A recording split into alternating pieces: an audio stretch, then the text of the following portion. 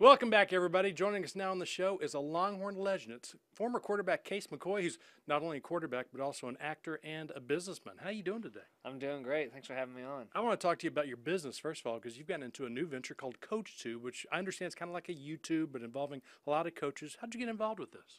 Yeah, I've always had a passion for coaching, and for kids getting a fair level for a playing field, and so I found this group, and what CoachTube is it's an online market for coaching content.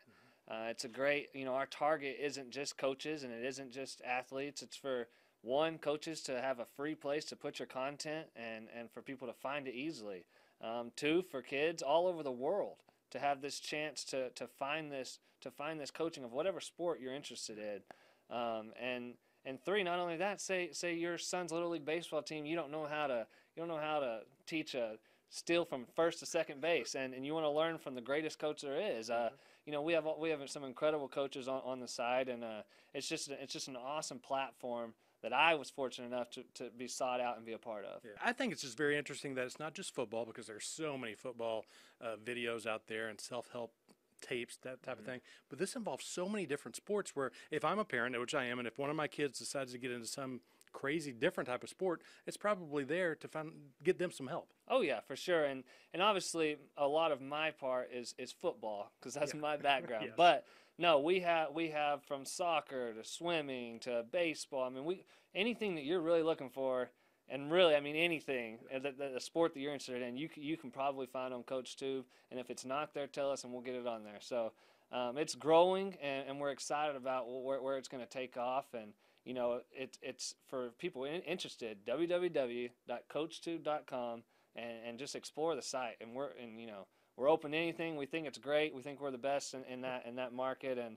we're going to continue to grow and make it a fair playing level, on a fair playing field for anyone that wants to seek out coaching content. Now, let's be honest. You've thought you're the best at everything you've ever done. That's just your personality, isn't it? Well, you got to think it, right? You got to think it. So I'm afraid to put my content on there and not get any money pitched back because no one's buying my content. So that's why we're trying to get Colt to put his on there. Was it fun, tough for you growing up, you and Colt and your brother, all three of you having a father as a coach and playing underneath him? Yeah, and if you ask my mom that, it might be a different answer, because at dinner she had to say, "Time out. Yeah. We're talking about family stuff. You stop coaching." But no, it was a positive for us, and as we all went on to play collegiate sports, and I think for us, we learned a lot early about coaching, about being coachable, because we were always having to be coachable. And our father wasn't just our football coach. He was our basketball in small schools in West Texas. So it was an awesome opportunity. I wouldn't change it. Wasn't always easy, but I definitely had a step ahead of a lot of kids that didn't have that. That's where CoachTube comes into play for a lot of those kids that don't grow up with a father in their household, but their father, for the son and the father, or the daughter and the father, or whatever the relationship is, the father can see, hey, I can learn how to be a better coach for this Little League team. When you followed Colt in high school, you didn't go to the same high school because your dad switched from Tuscola over to Graham. Was that good for you back in high school that you weren't following in his footsteps?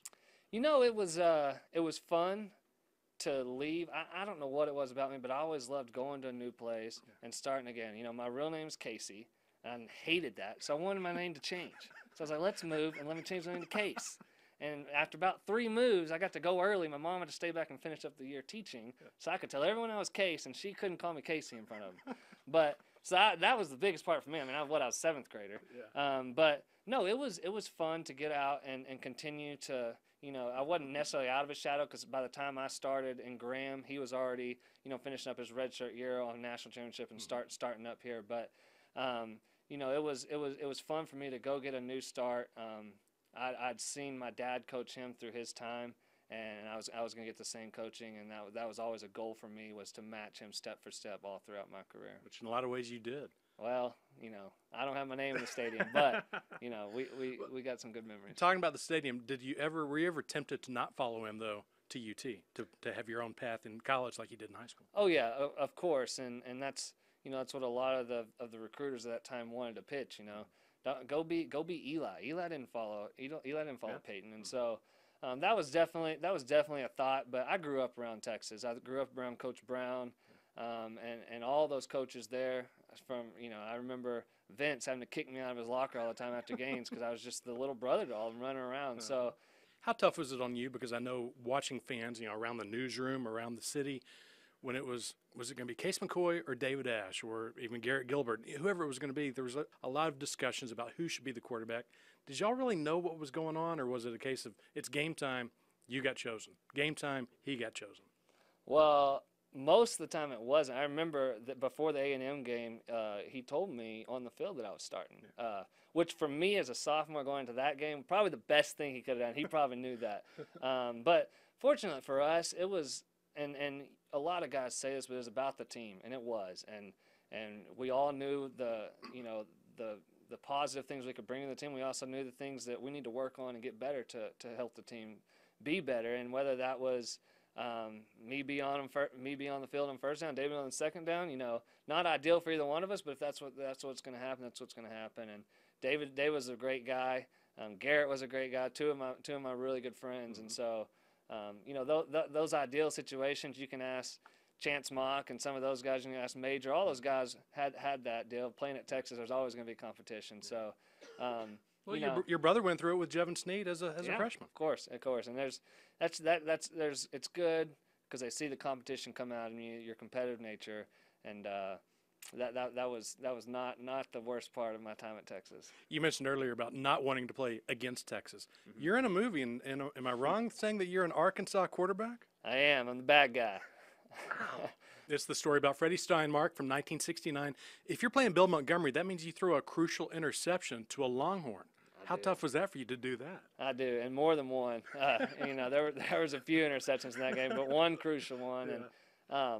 And that's what I always say when everyone says you were in the movie and you were the bad guy. I was like, well, I gave it away to the right team, so I did. We didn't change history in the movie; it's still the same, and Texas wins. But like I said, it was truly just an honor to be a part. Had a bunch of great guys out there, great athletes, and the football looks as real as can be. So I'm excited for when they put a release date on it and people are able to go see it because it's truly a special movie and a special story that will touch people, not just football fans.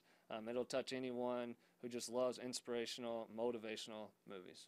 And maybe an Academy Award coming for Case McCoy. Any chance of that? No way. No way. First and last. I'm done with that. We're just trying to get him something besides business and football. We appreciate joining us, and good luck with CoachTube. Hey, thanks. You too. Very good. It's Case McCoy. We'll be right back with more on @KV Sports.